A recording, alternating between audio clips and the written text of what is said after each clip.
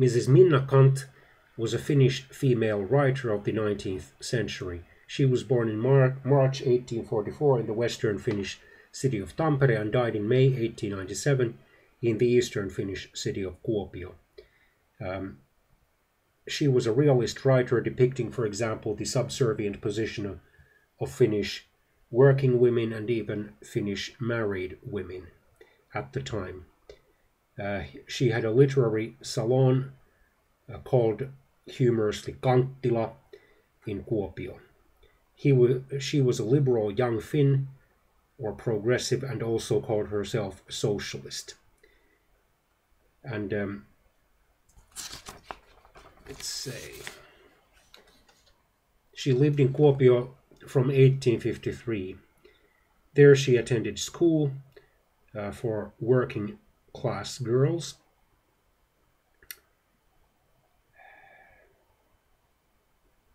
And she dreamed of the day when girls would be given the same educational opportunities as boys.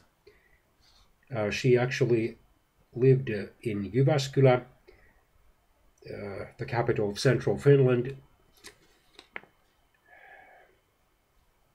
Her dream was to become a primary school teacher. Unfortunately, this dream never came true because she interrupted her teacher's education in the autumn of 1865 as a third-year student. She had married a man called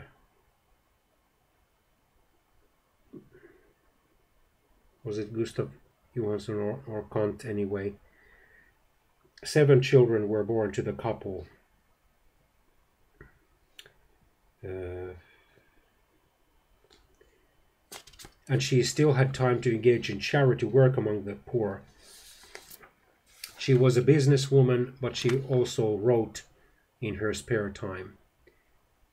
In 1880, she moved back with her children to Kuopio after her husband had died following a long illness in 1879.